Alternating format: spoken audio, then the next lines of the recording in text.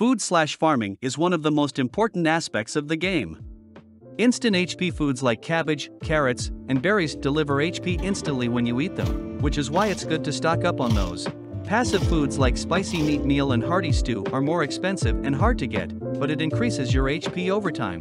Passive foods also give special effects, like +10 health or +5 speed. For early game, which is no armor to copper armor, stock up on food like bread and cabbage for food.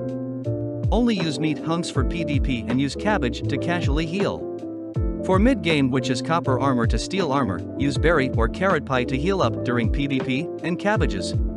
For late game and end game, which is blue steel to dark steel armor, use hearty stew, spicy meat meal, and cabbages to heal. Hearty stew is for the +10 health and +5 health bonus, and spicy meat meal is for the +5% speed from spicy foods and +15 health.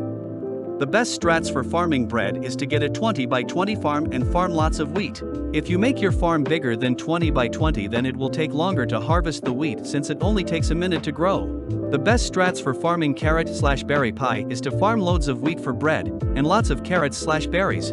The best strats for farming spicy rib meal is to get lots of meat from either a Marvin farm, buying it from merchant, or manually killing deer around mainland. Then plant loads of cabbages and peppers and gather wood for the bowls. The best strats for farming hearty stew is to either buy loads of mushrooms from the merchant, which is the fastest way to get mushrooms, or you can manually farm mushrooms around mainland, which I would not suggest since it takes a long time. If you're just entering a fight, use a passive healing item and then fight them for better chances. If you're low, run away and use passive heals and spam instant food heals if your enemy is far away from you.